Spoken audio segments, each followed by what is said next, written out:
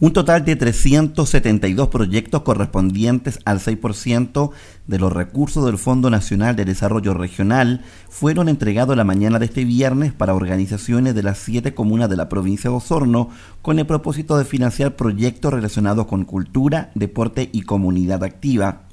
La inversión total de estos proyectos superan los 1.000 millones de pesos y responden a las múltiples necesidades que tienen las agrupaciones jurídicamente organizadas para desarrollar sus proyectos, mejorar su calidad de vida y fomentar la participación ciudadana. La ceremonia de entrega de los certificados para cobrar los recursos se llevó a cabo en el Salón de Actos del Instituto Profesional AYEP, hasta donde llegó el gobernador provincial, los miembros del Consejo Regional, seremis, concejales y dirigentes de las agrupaciones beneficiadas.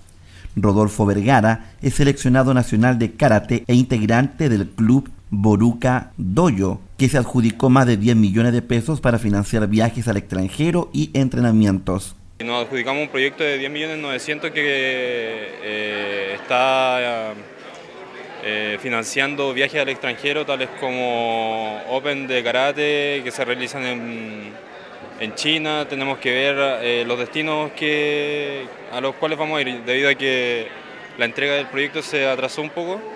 Vamos a tener que recalendarizar y ver dónde ir próximamente. Otra de las ganadoras de los recursos fue Natacha Ríos, integrante de la Asociación de Tenis de Mesa de Osorno, quien dijo que su institución se adjudicó 14 millones de pesos para traer un entrenador japonés para realizar clases durante 2 meses. Se adjudicó un proyecto para traer a un japonés a Osorno a que entrene 2 meses con nosotros.